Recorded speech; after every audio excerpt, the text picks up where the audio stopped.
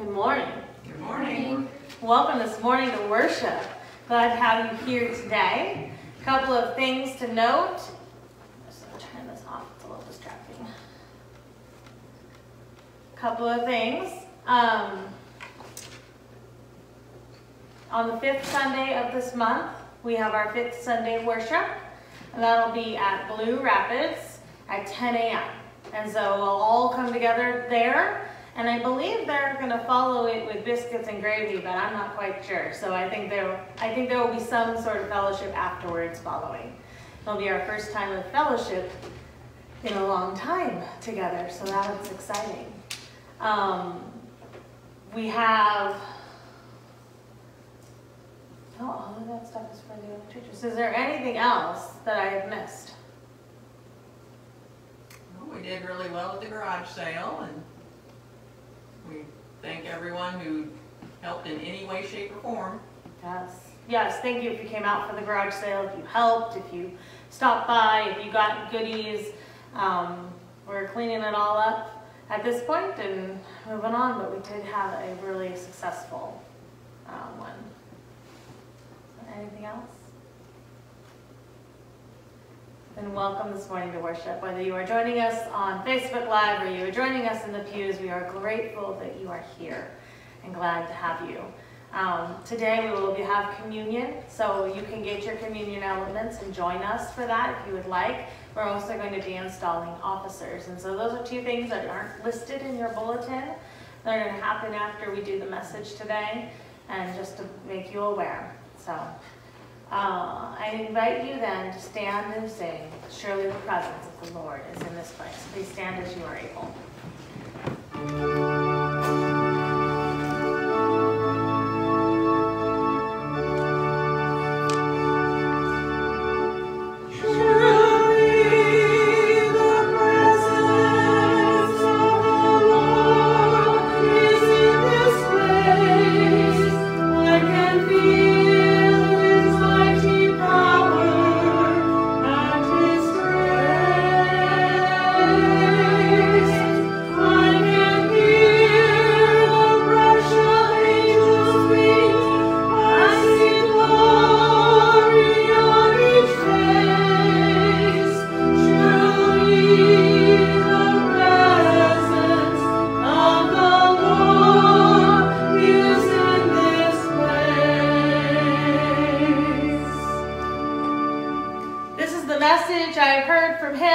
Celebrate with you.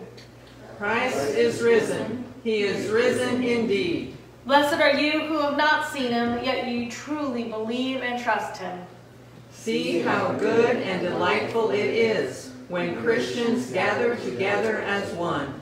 The Lord has commanded a great blessing. Life forevermore. Let us worship our Lord God. Our opening hymn is "The Strife is O'er." So this is, the refrain is first, and then it's for the first, and then the refrain is after the last verse. Skip, what's the number? 119. So turn to 119, and you'll see at the top the refrain comes first. Only sing it twice.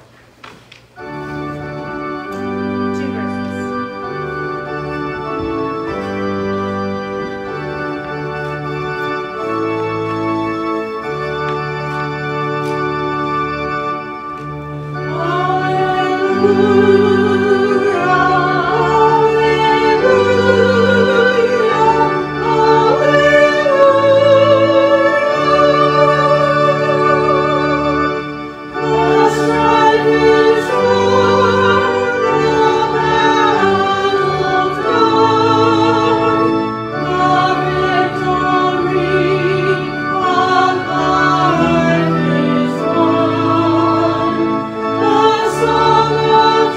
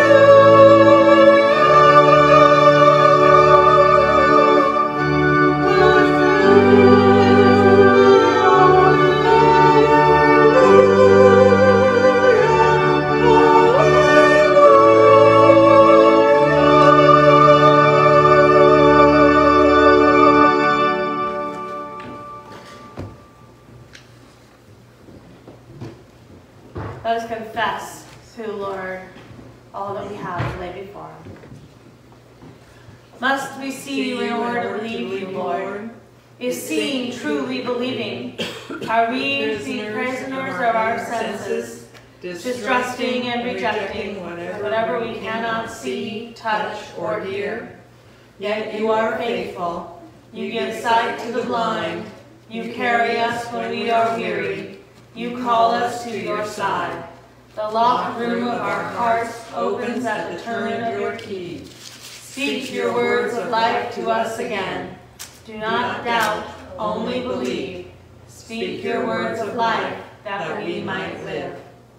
The peace of God be with you. Receive God's forgiveness and the promise of the Spirit. For Jesus is risen from the dead. Seen or unseen, he is present in our midst, and we see the presence of Christ reflected in each other's faces. Happy are those who have not seen, yet have come to believe.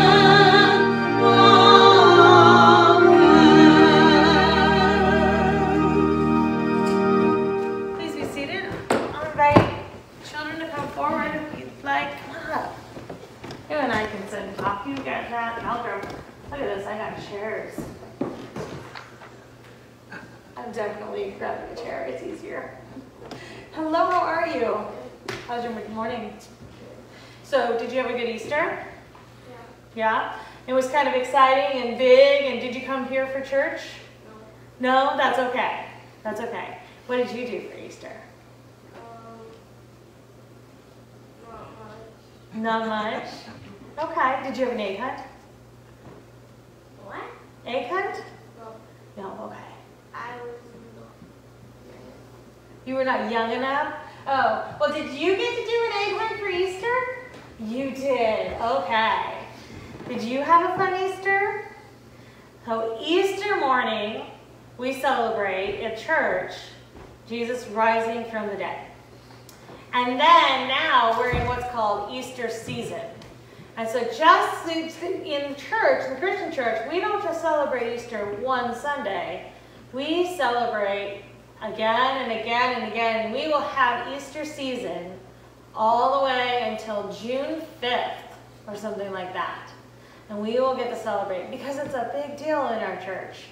It's kind of like we had all of that Advent season and then we had Christmas. We do it backwards here. We have all this Lent and then we have Easter and then we have all this Easter season. And we get to celebrate and remember that Jesus is alive. What do you think? Is that kind of cool? Maybe? You got to figure that out, huh? Yeah. All right, let's pray. Lord, thank you that you are alive. Teach us to celebrate you always. Amen. Thanks for coming up. You guys can go ahead and be seated, and we'll do our next little bit.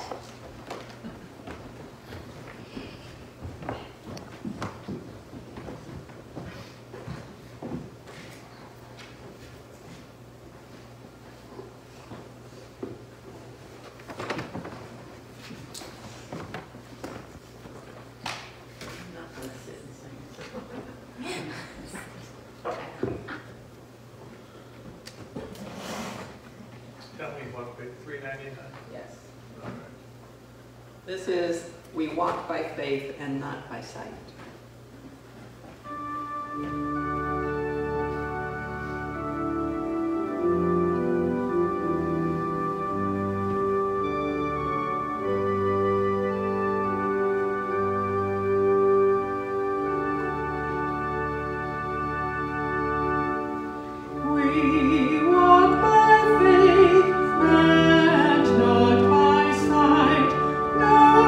Gracious words we hear.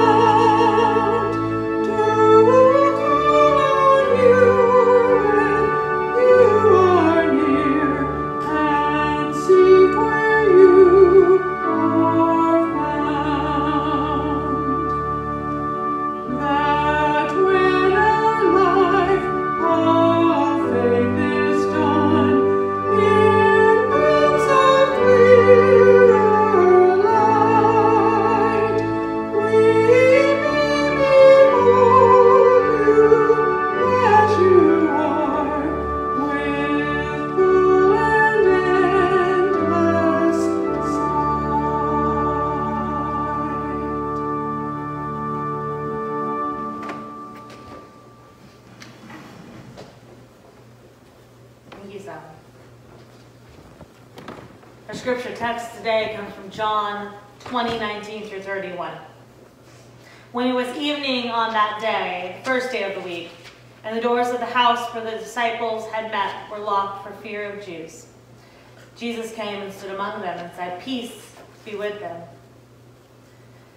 After he said this, he showed them his hands and his side, and then the disciples rejoiced when they saw the Lord. Jesus said to them again, "Peace be with you. As the Father has sent me, so I send you." And when he had said this, he breathed on them and said to them, "Receive the Holy Spirit. If you forgive the sins of any, they are forgiven them. If you retain the sins of any, they are retained." But Thomas, who is called the twin, one of the 12, was not with them when Jesus came. So the other disciples told him, "We have seen the Lord." But he said to them, "Unless I see the mark of the nails in his hands and put my finger in the mark of the nails and my hand in his side, I will not believe." A week later, his disciples were again in the house, and Thomas was with them. And although the doors were shut, Jesus came and stood among them and said, "Peace be with you." Then he said to Thomas, "Put your finger here and see my hands. Reach out your hand and put it in my side. Do not doubt, but believe." Thomas answered him, "My Lord, my God." And Jesus said, "Have you believed because you have seen me? Blessed are those who have not seen and yet come to believe."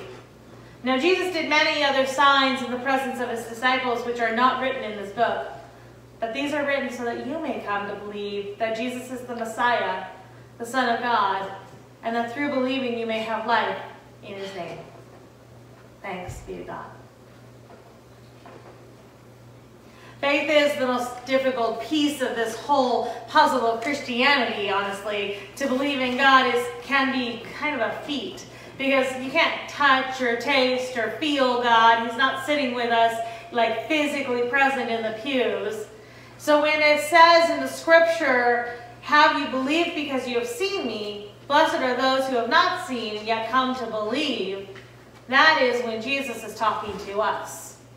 Jesus is talking directly to us at that moment. In fact, so many times we've given Thomas this bad rap, and we've used that scripture to say somehow or another that Thomas is not as faithful a disciple as the rest of them because he is doubting Thomas.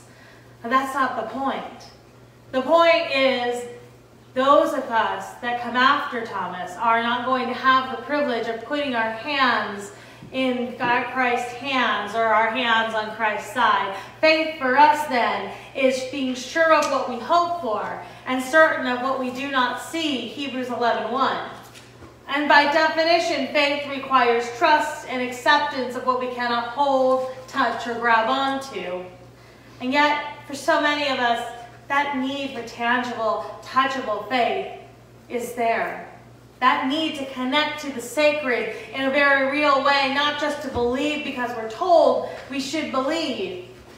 And I've heard it echoed in conversations. Some of the saddest moments are when my friends have mournfully said, "I just don't feel Christ. I just don't hear him. I just don't know where Christ is." And it has felt in those times that there isn't space for these people in our communities of faith.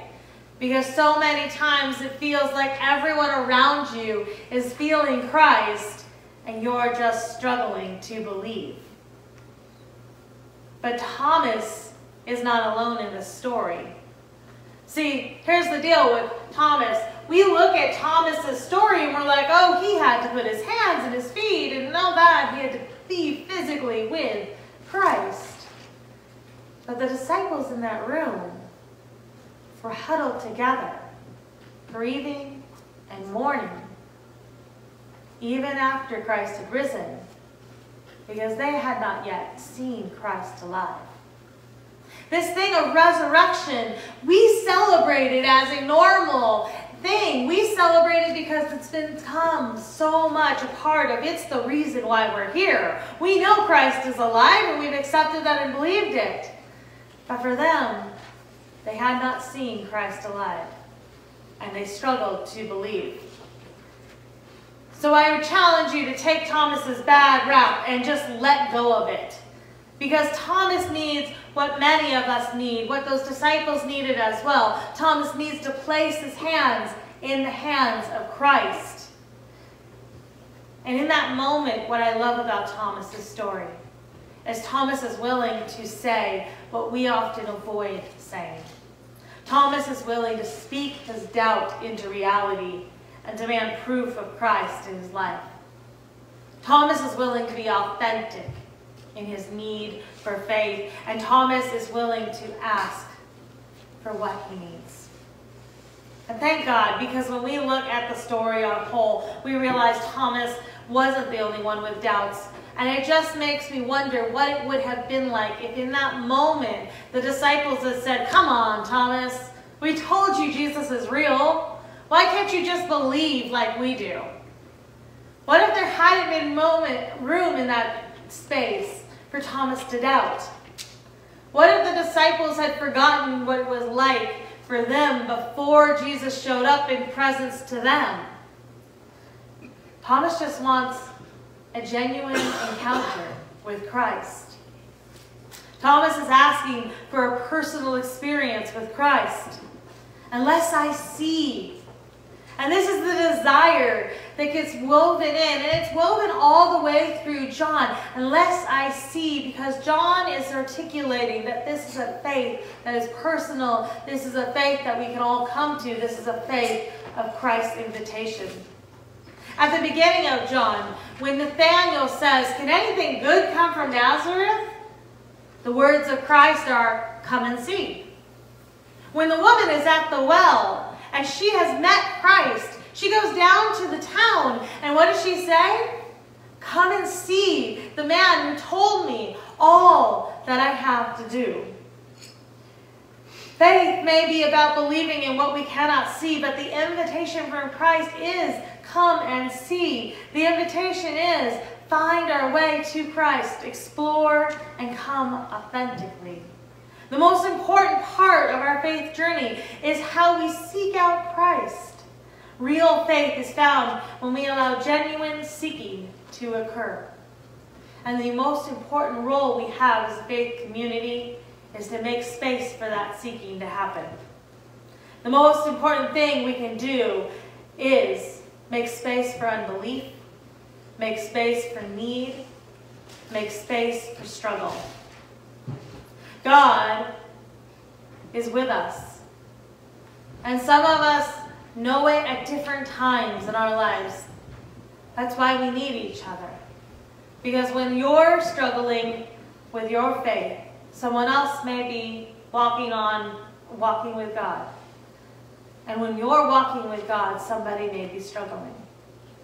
And our role as a community and the purpose of being together is that we can lift each other up in those times. We can pray for one another, and we can hold one another together. We can struggle through and struggle with one another. And that's the most important gift we give to one another. So know that this is a place where you can come and see. Thanks be to God. I invite now our elders forward for the ordination and installation of elders.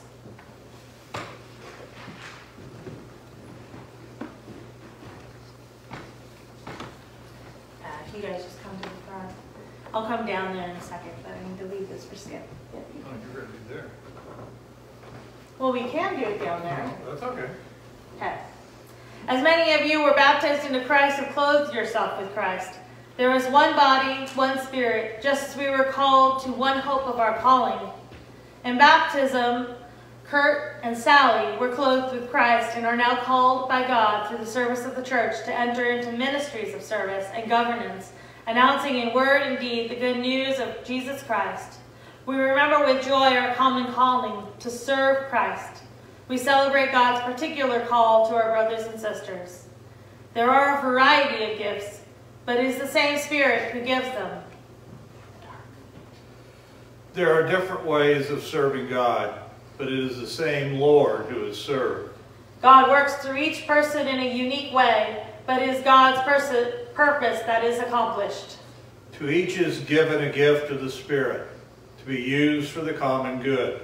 Together we are the body of Christ, individually members of it. We are called into the Church of Christ by baptism and marked as Christ owned by the Holy Spirit. This is our common calling, to be disciples and servants of our servant Lord. Within the community of the church, some are called to particular service as deacons, elders, and ministers of the word and sacrament. Ordination is God's gift to the church, assuring his ministry continues among us, providing for ministries of caring, compassion of the world, ordering the governance of the church, preaching the word, and administering the sacraments. Representing the one holy, Catholic, and Apostolic Church, the station of the Frankfurt Presbyterian Church now ordains, now installs elders Kurt Stewart and Sally McMillan. Speaking for the church, I bring Sally McMillan and Kurt Stewart to be installed to duty on the session. Okay, that's all you need. I invite the congregation to stand, and if you can, say with me wait.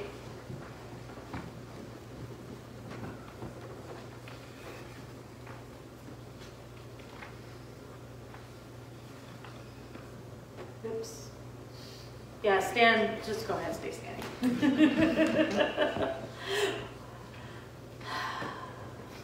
Let us affirm our baptismal vows, announcing with all that oppose God and God's rule, affirming the faith of the Holy Catholic Church. And you guys can join us at this.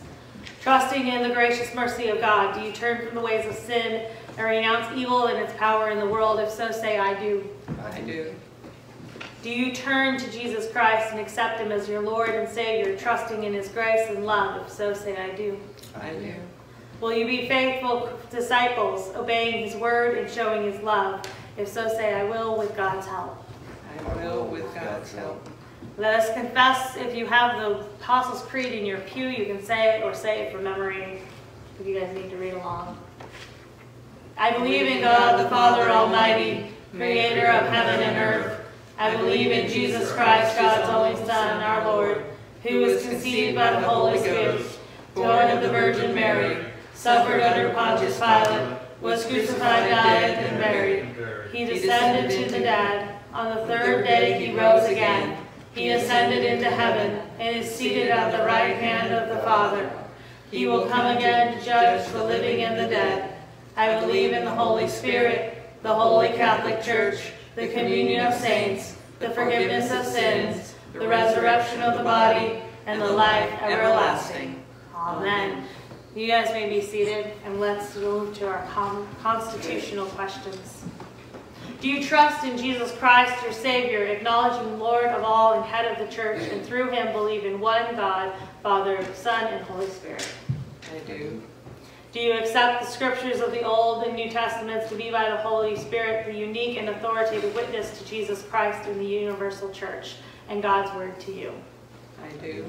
Do you sincerely receive and adopt the essential tenets of the Reformed faith as expressed in the confessions of our church as authentic and reliable expositions of what Scripture leads us to believe and do?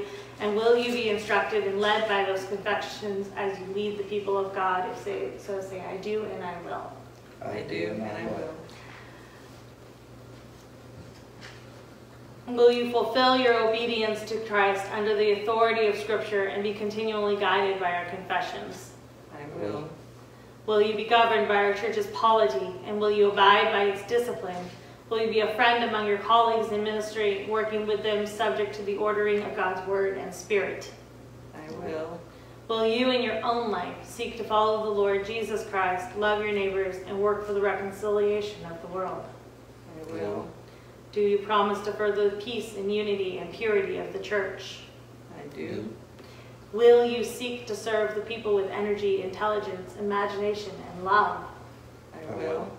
Will you be a faithful elder, watching over the people, providing for their worship, nurture, and service? Will you share in the government and discipline, serving in the governing bodies of the church and in your ministry? Will you try to show the love and justice of Jesus Christ? I will. Skip, I need you. Sorry, I do need you for a little more. What? You have to ask the church the questions. Yep.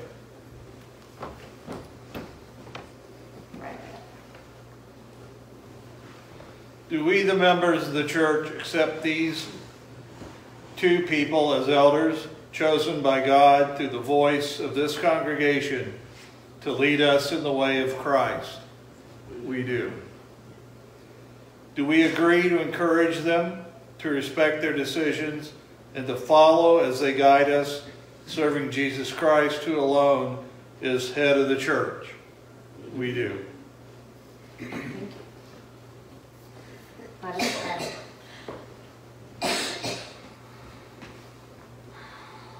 Gracious God, through the waters of baptism, you have claimed us as your own and called us to share in Christ's ministry.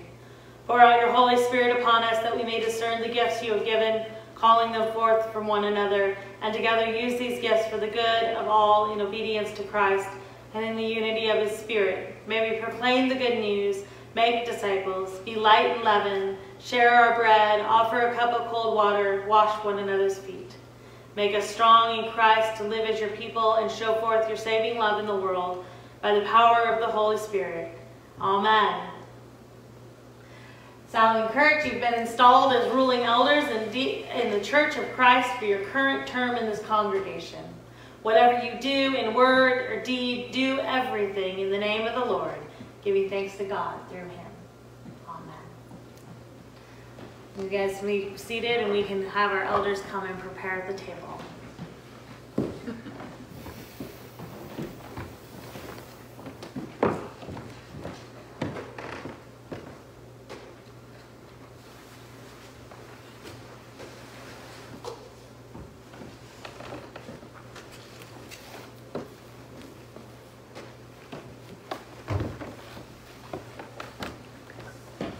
Jesus said to me, "Come, all who are weary, and I will give you rest."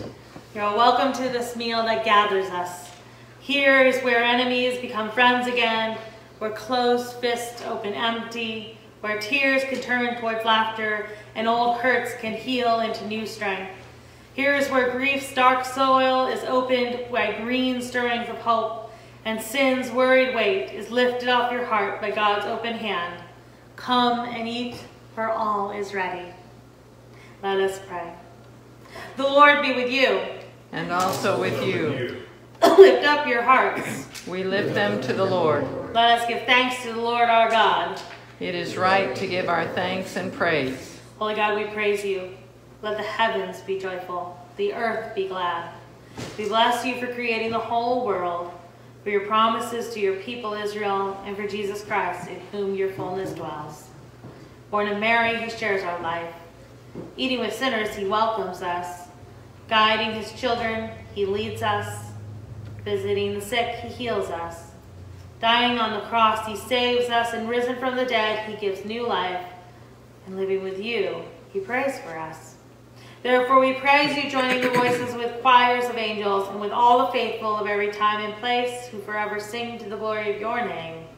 Holy, holy, holy Lord, God of power and might, heaven and earth are full of your glory.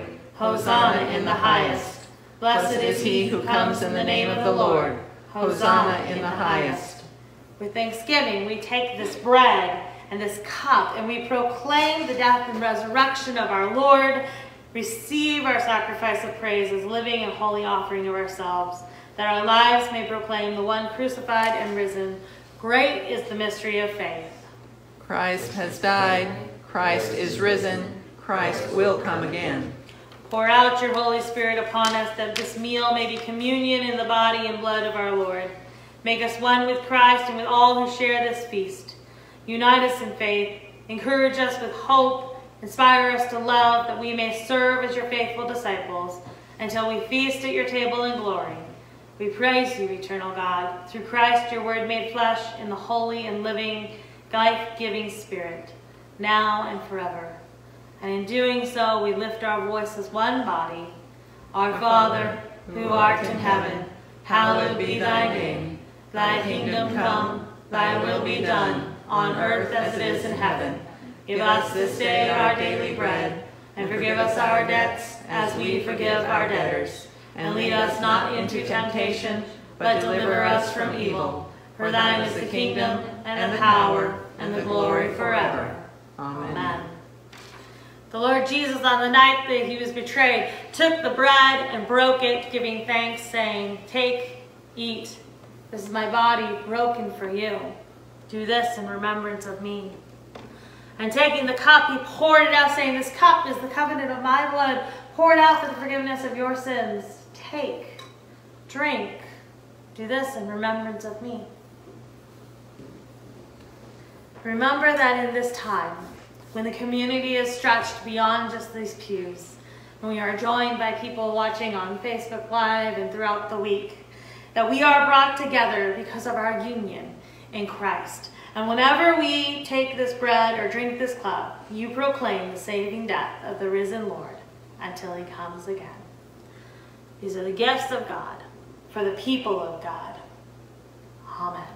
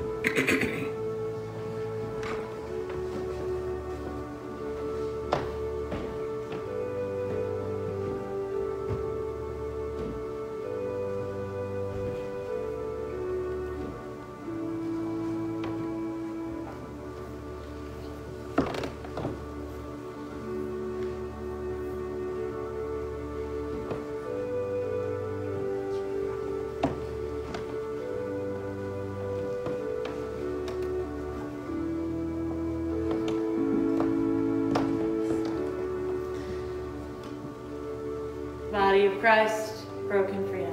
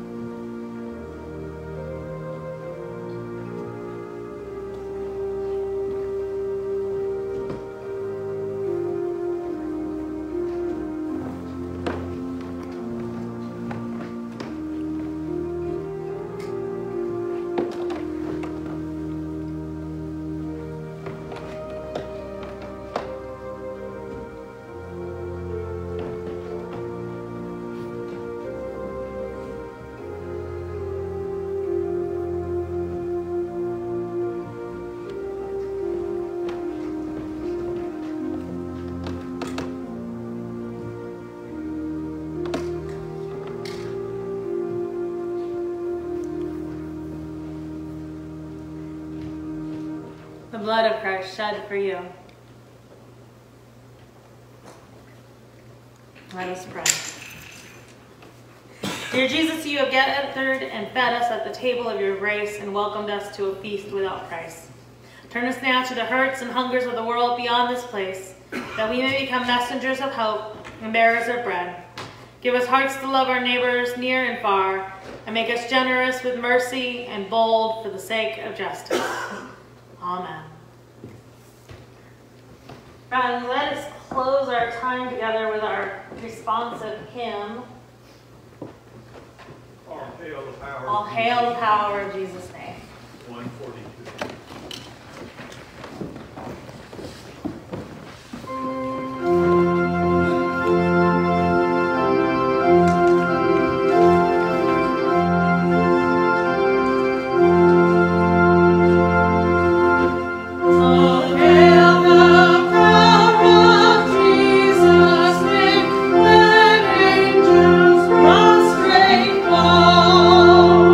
Bring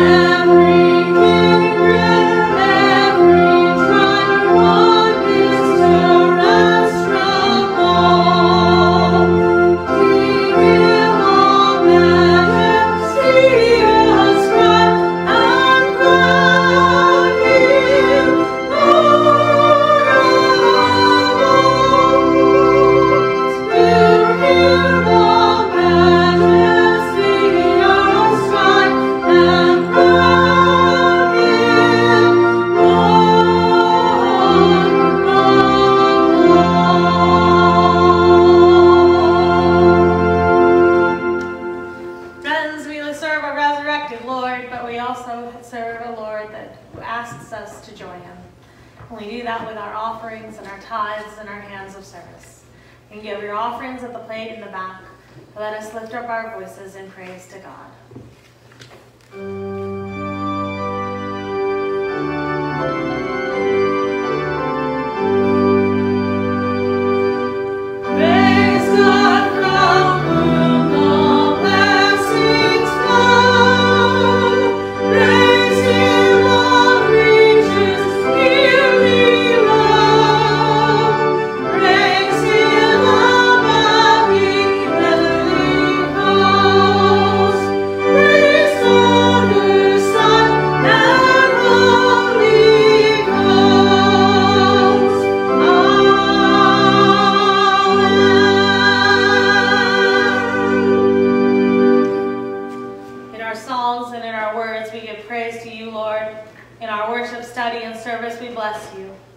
Loving God, you breathe life into our mortal bodies and you complete us and fill our every need. For all that you have done and all that you have given us, we worship you, beautiful Savior. With all that we are and all that we have, we offer you our thanks and praise. Amen. Let us say our benediction together. We go nowhere by accident. Wherever we go, God is sending us. Wherever we are, God has put us there. He has a purpose for us being there. Christ lives in us and has something he wants to do through us. We believe this and go in his grace, his love, and his power. Amen.